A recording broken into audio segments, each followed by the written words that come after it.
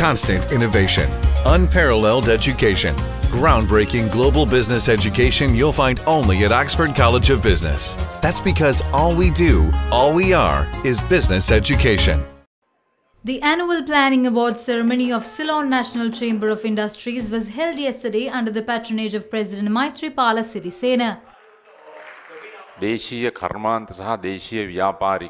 One of the government's main responsibilities is to protect local industries and entrepreneurs. We can't be satisfied with the government's contribution to develop local industries, especially small-scale and medium-scale industries. I personally cannot be satisfied with the current government's contribution to the development of local industries during the past 2.5 years. The Cabinet of Ministers approved my proposal to establish a National Economic Council last week. I should also emphasize that we will not sign a free trade agreement with any other nation that could threaten or affect our local industries and businesses.